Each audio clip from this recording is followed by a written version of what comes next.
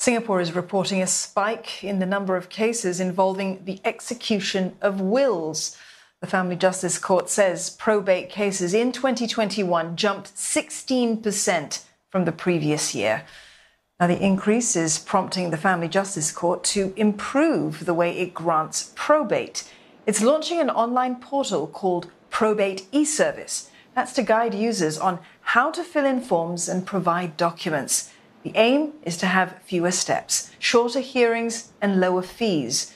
A family lawyer says that this will make the process more efficient for a trend that is likely to continue. Singapore has an aging population, so that may be a contributing factor in the rise of probate cases. And further, the COVID-19 pandemic may also contribute to health issues faced by the population, and people are more aware of the instrument that they can prepare during their lifetime, that is the preparation of their will. Overall, the Family Justice Court's caseload rose by 4% in 2021. Divorce cases inched up by 2%, while cases involving family violence fell 13%.